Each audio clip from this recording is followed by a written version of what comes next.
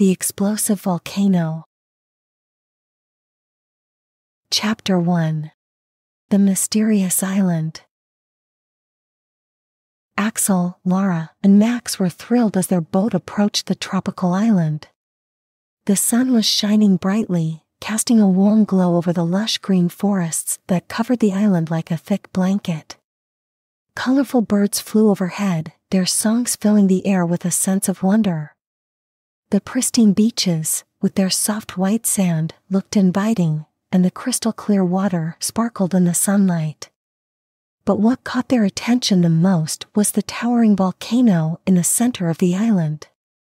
It stood majestically, its peak reaching high into the sky, partially obscured by wisps of clouds. The volcano looked like it had been dormant for years, its slopes covered in vegetation. However, something about it felt strangely alive, as if it were silently observing the newcomers. As they set up their campsite near the edge of the forest, they couldn't shake off the feeling that the volcano was watching them. The air around them seemed to hum with a subtle energy. After a day of exploring the beautiful beaches and marveling at the vibrant flora and fauna, they gathered around a campfire, the crackling flames casting flickering shadows on their faces. "We should definitely hike up to the volcano," Axel suggested, his eyes gleaming with anticipation. "I've read that there are some ancient ruins near the top. It could be an amazing adventure." Lara nodded, her excitement palpable. "And maybe we'll find some rare plants or animals along the way. This island seems full of secrets." Max, always the cautious one, looked a bit hesitant. "As long as it's safe," he said, glancing nervously at the distant volcano. "We don't want to mess with an active volcano." Little did they know, the volcano was far from dormant. It held secrets and dangers beyond their wildest imaginations. As the night deepened, the friends drifted off to sleep, unaware that their adventure was about to take a dangerous turn. The volcano, with its hidden mysteries, awaited them. Chapter 2. Into the Heart of the Volcano. Early the next morning, the trio began their hike up the volcano. The sun was just beginning to rise, casting a golden hue over the island. The path was steep and challenging, winding through dense vegetation and over rocky terrain. Axel, Lara, and Max were determined, their excitement driving them forward despite the tough climb. As they ascended higher, the air grew noticeably warmer. They could feel the ground vibrating slightly beneath their feet, a subtle but constant reminder of the volcano's dormant power. Sweat trickled down their faces, and they paused occasionally to catch their breath and take in the breathtaking views. Suddenly, Max, who was leading the way, stopped abruptly. "Look," he exclaimed, pointing to a hidden entrance partially covered by vines and foliage. The opening was barely visible, blending seamlessly with the surroundings. Curiosity got the better of them, and they decided to explore further. They pushed aside the vines and entered the narrow tunnel, their flashlights illuminating the way. The air inside was hot and thick, making it difficult to breathe. As they ventured deeper into the tunnel, the heat intensified, and the walls seemed to glow with a fiery light, casting eerie shadows. To their surprise, they emerged into a massive underground chamber filled with high-tech equipment and strange machinery. The chamber was bathed in an unnatural orange glow, and the hum of machinery echoed around them. In the center of the room stood a man in a white lab coat, his back turned to them. He was busy working on a complex device that looked like it was designed to trigger an eruption. Lara gasped, "It's a secret laboratory." Axel stepped forward cautiously.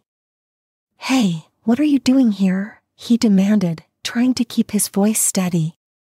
The scientist turned around slowly, revealing a sinister smile. His eyes gleamed with a mixture of madness and excitement. "Ah, visitors. I didn't expect anyone to find my laboratory, he said, his voice dripping with arrogance. My name is Dr. Infernix, and you're just in time to witness the birth of a new source of energy. Chapter 3. Dr. Infernix's Plan. Dr. Infernix explained his diabolical plan with a sense of pride, his voice echoing through the massive chamber. This volcano contains a rare mineral known as volcanium, he began, his eyes gleaming with ambition. When combined with my advanced technology, it can generate an immense amount of energy. Enough to power entire cities. But to extract it, I need to trigger a controlled eruption. It's a small price to pay for unlimited power.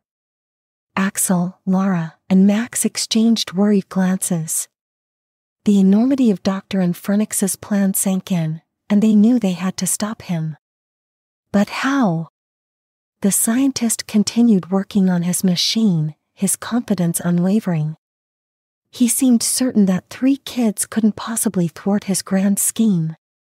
Lara leaned closer to Axel and Max, whispering urgently, "We need to find a way to disable his machine." Max nodded, his expression serious. "And we have to do it without him noticing. If he triggers the eruption, the entire island will be in danger."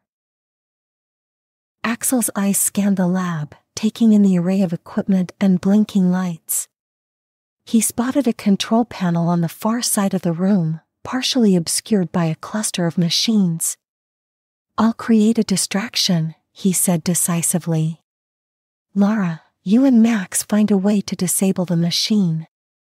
With a plan in place, Axel took a deep breath and began to move toward Dr. Infernix. He picked up a small, metallic object from a nearby table and tossed it across the room. It clattered loudly, drawing the scientist's attention away from his work. "What was that?" Dr. Infernix muttered, turning to investigate the noise. Seizing the opportunity, Lara and Max quietly slipped to the side, making their way toward the control panel. Their hearts pounded as they approached, the fate of the island resting in their hands. Lara quickly examined the controls, her sharp mind already formulating a plan. "Max, look for the main power switch," she whispered urgently. "If we can cut the power, we might be able to shut down the entire system." Max nodded and began searching the panel, his fingers moving swiftly over the various switches and buttons. As the seconds ticked by, the tension in the room mounted. They knew they didn't have much time before Dr. Infernix realized what they were up to. Just as Dr. Infernix began to turn back, Axel called out, "Hey, Dr. Infernix! Is that all you've got? I've seen better tech at a science fair." The scientist's eyes narrowed with irritation, his attention fully diverted. Lara and Max worked feverishly, their efforts finally rewarded as Max located the main power switch. With a quick, decisive motion, he flipped it off, plunging the lab into darkness and silence. The hum of machinery ceased, and Dr. Infernix spun around in fury. "What have you done?" he roared, his eyes blazing with anger. Axel, Lara, and Max regrouped, ready to face whatever came next. They had bought themselves some time, but the battle was far from over. The fate of the island still hung in the balance. Chapter 4. The Final Showdown. Axel approached Dr. Infernix, pretending to be fascinated by the machinery. "Wow, this is incredible. How does it work?" he asked, his eyes wide with feigned admiration. Dr. Infernix, eager to boast about his creation, began explaining the intricate details. "This device harnesses the geothermal energy from the volcano, converting it into a powerful, sustainable source of energy. It's revolutionary." As the scientist reveled in his explanation, Lara and Max moved stealthily towards the control panel. Lara, using her knowledge of electronics, quickly identified the main power source. "There it is," she whispered to Max. "We need to shut this down." Max kept a vigilant eye on Dr. Infernix, making sure he remained distracted. Just as they were about to disable the power, an alarm suddenly blared through the chamber. Dr. Infernix spun around, his eyes widening with realization. "You meddling kids! You won't ruin my plans." Thinking quickly, Axel grabbed a nearby tool and hurled it at a large tank of cooling fluid. The tank burst open, releasing a torrent of icy water that cascaded over the machinery, causing several systems to short-circuit. Sparks flew and the lights flickered. Seizing the moment, Lara and Max cut the main power line. The entire lab was plunged into darkness. Dr. Infernix let out a roar of frustration, lunging at them in a desperate attempt to salvage his plans. But Axel, Lara, and Max were already racing towards the exit, their hearts pounding with adrenaline. The tunnel shook violently as the volcano began to react to the disruption.